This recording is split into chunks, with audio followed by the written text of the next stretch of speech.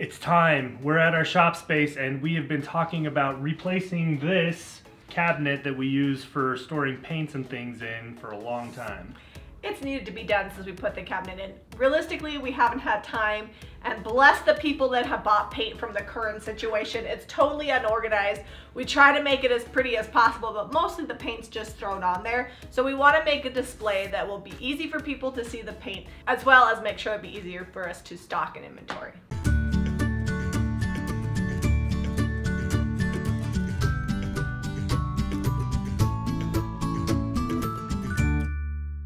The space is a fun little cutout in the room, but the shelves are way too deep. They need to not be so tall. I could probably fit 2 shelves in the place of where we have 1. It's just not working. It's not the best use of space. If you don't have a paint display that you need to recreate in your shop space, stay tuned because you're gonna get lots of tips and tricks and make better use of your space, whether in your shop or your home.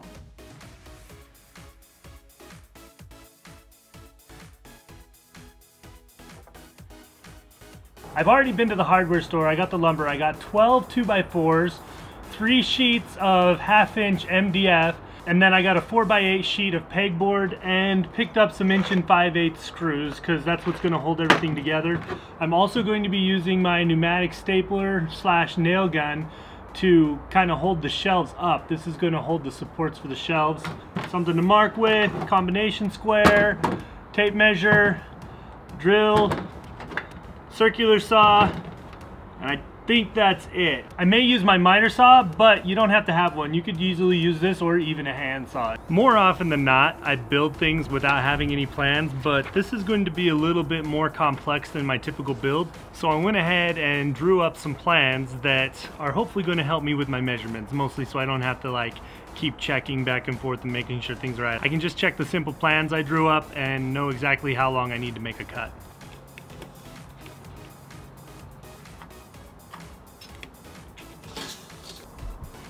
So I decided to go the miter saw route. It's going to be easier and quicker for me since I've already got it, and I can set up a nice repeatable cut. What I'm doing here is I haven't measured out where I want to cut my first board. I'm just going to make a mark here on the back plate so I know right where to butt that up to. As you can see, it's not the first time this has happened.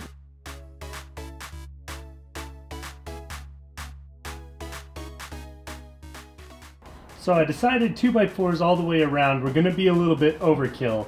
So what I'm doing is I'm ripping these 2x4s in half. I've got them cut to the length I need. I'm just going to cut them in half for the supports. And if you don't want to do this process, they sell the 2x4s in like 1x3 and 1x2 sections that you can also get. You're going to spend a little more money than that because the 2x4s are actually almost as cheap as the 1x2s. Or almost as cheap as the 2x2s, but saves you lots of time on having to cut them down. Okay, all the lumber is cut out for the supports. Now time to put it together. It's a delightful 56 degrees out here today. Well, in the sun it is. It's probably closer to 45 in the shade here. But just gonna put like a little dab of glue. I'm building the support base for the shelves. To do that, I just got some pilot holes drilled into these 2 boards. These are 10.5 inches long, and the shelf will sit down inside of there. I only need to build 5 more of these and then I can run the cross supports.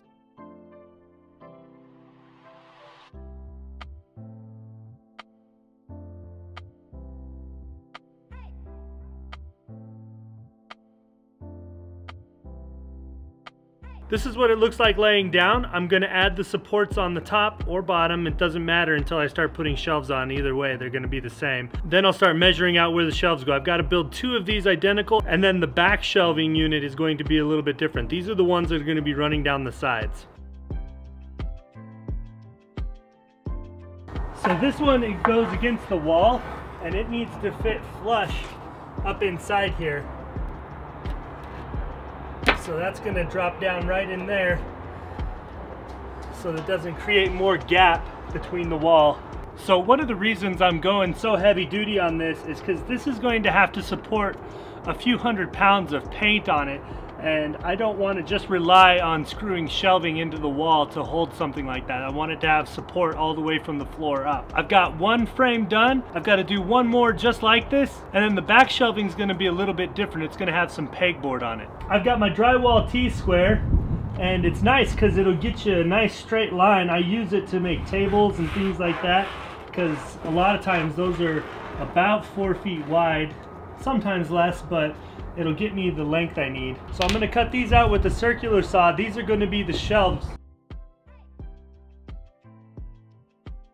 And this is just 1/2 inch MDF. Should be plenty sturdy with the supports I put underneath the shelves since they're not super deep. All the shelves are cut out. Now I'm going to notch them so that they fit really well right down in between those boards that I'm using for the supports. I got the jigsaw out. I know, I'm using more tools than I said I was going to.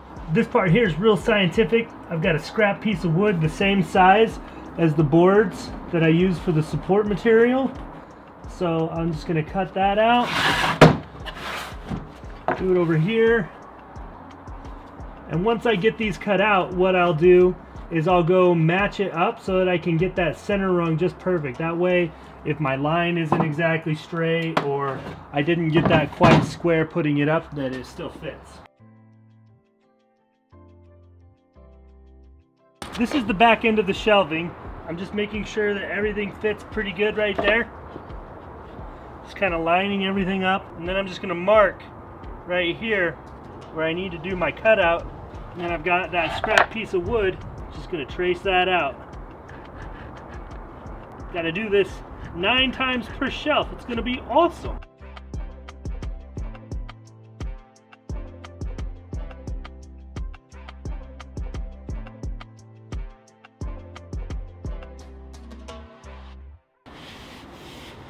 Okay, that fits pretty nice and tight. So I want 9 inches between the shelves. I've just measured this out, cut this board to be 9 inches, and I'll just measure that so that all my support braces are right where I need them to be. I've had these corbels kicking around probably about a year. I built a table about a year ago and made double what I needed. So I'm going to use these. I've got 12 of them. I'm going to use 6 up each side. So 6 of the shelves will have these on there.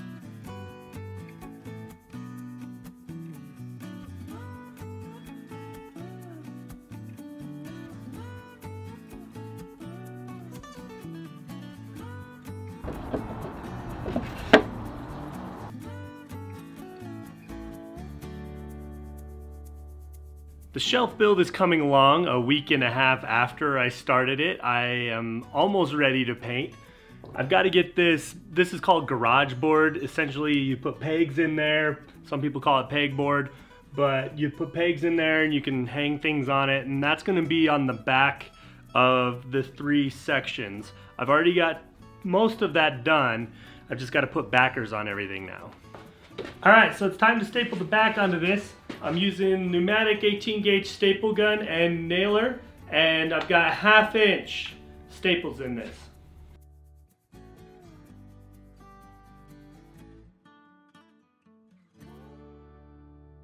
What I've got here is 1/2 inch MDF trim. It comes in 2.5 inch strips. I've ripped it down to 1 inch, and that's going to go right here. This strip of MDF is going to do 3 things. It's going to add some stability along the front of this shelf here where there's no support. It'll make it more rigid. It's also going to make it look more substantial. And third thing is it's going to hide this ugly edge here.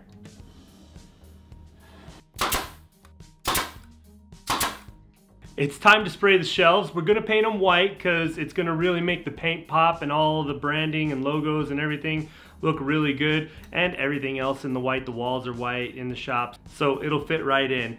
I've got my HVLP central pneumatic 20-ounce sprayer. Make sure you're masking up. Even though the paint I'm using is all natural and has no VOCs, you still don't want the mist that the air compressor is going to create in your lungs.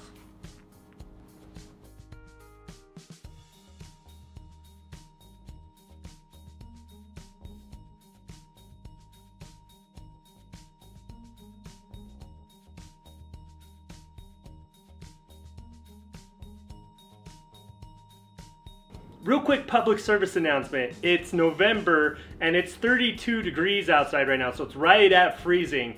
I've had this heater running for about an hour to get it warm in the garage. I didn't really run it much all day.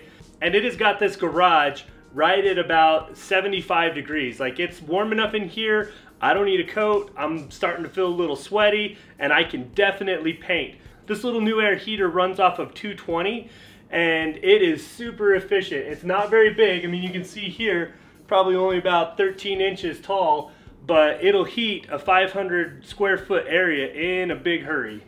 Got the shelves all painted up. I didn't show too much of the painting because once you see about 10 seconds of spraying, it's all about the same.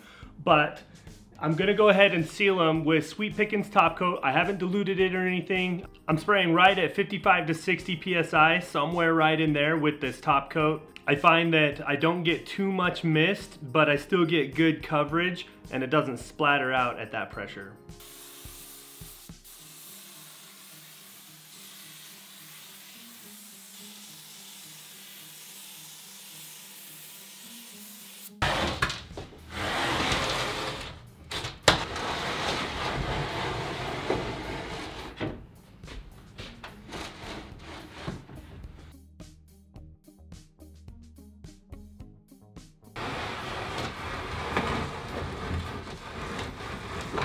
I'm just gonna countersink a few holes right in here to hold these together and screw them together, and then everything will be real nice and sturdy and I can start loading the paint on.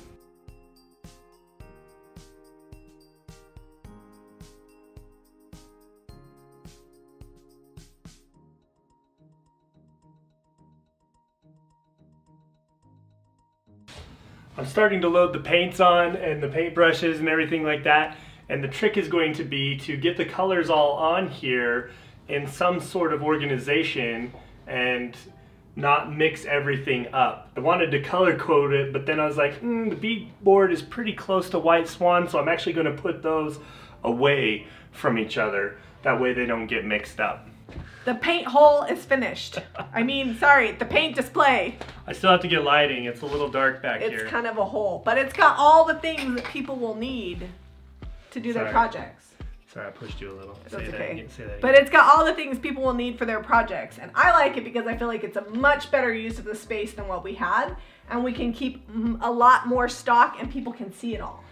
As always, I was a little ambitious with the project. I was gonna do trim and molding around everything, and we kind of just were like, let's get it done. It'll hold the paint. We left some edges raw. We were like, let's get it done. I was like, finish the project 3 weeks later. We're still not quite finished. We've got to do Fairy Chalk Mother little sample strips. So we'll get those done in the next few days. I need to get signs made that I'll use IOD stamps, and I'll make little signs that have the pricing for the quarts, pints, and 8-ounce samples. Be sure to stop by and buy some stuff because we have a lot of it.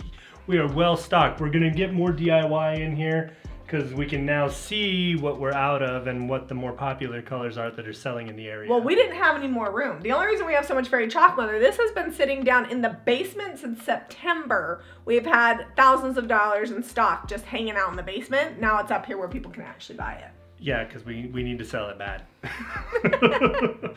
If you guys have questions about displays in your shop spaces that you maybe need help with, comment below. We can help you out. Our subscribers are pretty knowledgeable. They can help you out. Be sure to stop by the Jami Ray Vintage group on Facebook. It's a great place to get information and also inspiration for your retail shop space. We used DIY paint in White Swan, and then we sealed it with Sweet Pickins top coat. You can pick those up at jamirayvintage.com. If you want some of these products and you don't live in Utah, be sure to go to jamirayvintage.com for all your DIY needs. Give us a thumbs up and subscribe to Jami Ray Vintage for more DIY.